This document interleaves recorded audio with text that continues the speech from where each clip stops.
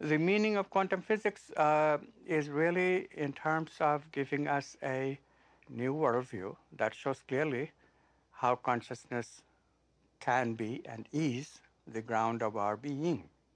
In other words, quantum physics enables us to see directly that we can make sense of the world only if we base the world on consciousness. World is made of consciousness, world is consciousness, consciousness is the ground of being. Quantum physics makes this as clear as daylight. How is quantum physics clear as day? Because quantum physics shows you clearly that science, quantum mathematics, which is, in our belief, the most fundamental mathematics, most accurate mathematical description of nature that we have discovered.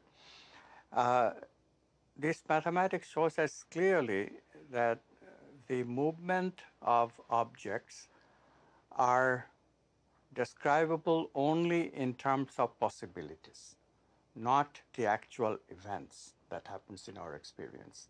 Quantum physics calculates only possibilities. But if we accept this, then the question immediately comes what chooses among these possibilities to bring the actual event of experience. So we directly, immediately see that consciousness must be involved. The observer cannot be ignored. Observer is part of the description of the world, but the observer is not included in quantum physics. We can only describe the objects, not the subject. So we get the idea that the subject must be more fundamental than the objects. Consciousness is more fundamental. Consciousness must be the ground of being, of which objects are part, but not all of it. And these objects then can be described as waves of possibility, and quantum physics succeeds in giving this description very accurately and gives probabilities so that we can do science on the basis of it whenever there is a large number of objects and large number of events. But when you speak of individual objects and individual events, then this very intriguing choice, the word choice by consciousness, out of these possible events, the actual event of experience comes in. And so, for the first time, science encounters free will. Consciousness is free because there is no mathematical description of the subject in our science. Only objects can be described mathematically, and only to the extent that there are possibilities. The question still remains paramount: who is the chooser? And when we see that, then we see that the chooser is free. There is freedom of choice. And of that freedom of choice comes our actual experience. Those are the discontinuous experiences that I was telling you about.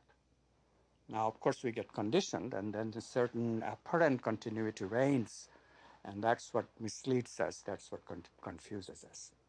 The conditioning confuses us. Conditioning brings up an apparent continuity in our experience. So how does that translate the observer and consciousness? How does in quantum physics and the understanding of how the world works, how does that translate down to me? That's of course is the ultimately issue. What does all this observer or collapse of possibility wave, as the physicists would say, into an actual event of experience? From that, how do we get to me? Now that me, as I said, is a result of a lot of conditioning. So although ideally in every experience we get a whole bunch of possible responses, but in what happens because of our memory, quantum measurement, every observation can be looked upon as a quantum measurement. This quantum measurement produces brain memory. These brain memories are activated every time we encounter an experience again. A repeated stimulus will always elicit not only the original impression, but also this repetition of memory impressions. And it is this working of the memory, I sometimes put it this way: we always perceive something after reflection in the mirror of memory. It is this reflection in the mirror of memory that gives us that sense of I-ness, who I am, namely a pattern of habits, a pattern of uh, memories, a pattern of past, and that is where I enter the picture.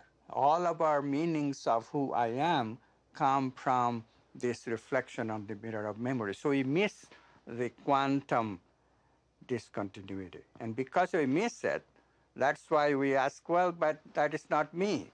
Because quantum is talking about discontinuous quantum leaps, possibilities and probabilities, free will. But we find in our ordinary me, all these things are quite elusive. The illusion will be cleared up only when we are prepared to work a little. We have to work our way back to this freedom, to this consciousness as the holder of the freedom of choice.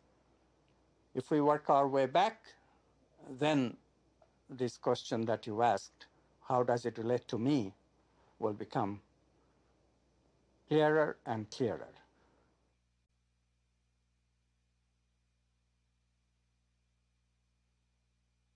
So I'm wondering, like, which came first, the chicken or the egg? You know, then did consciousness come first, or where did consciousness come from? I don't even answer that question, but Consciousness is the ground of being, therefore it is the one and the original. The chicken and the egg question, however, is very important. For example, how does this one consciousness become a subject-object split experience?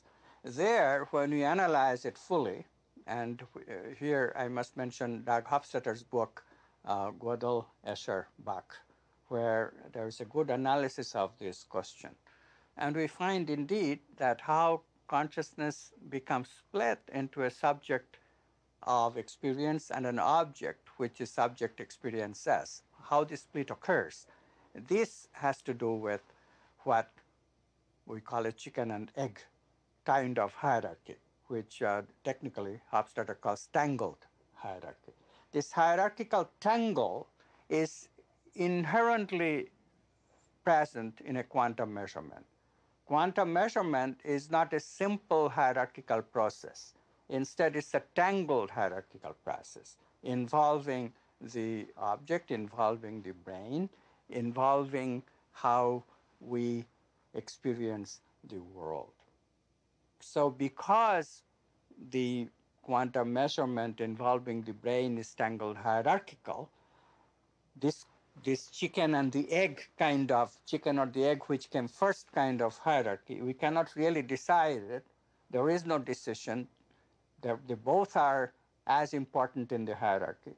When we realize that, then we can understand how our self-reference arises. This subject-object split arises from a quantum measurement. It's a little bit like the uh, picture of drawing hands by M.C. Escher. You might have seen it.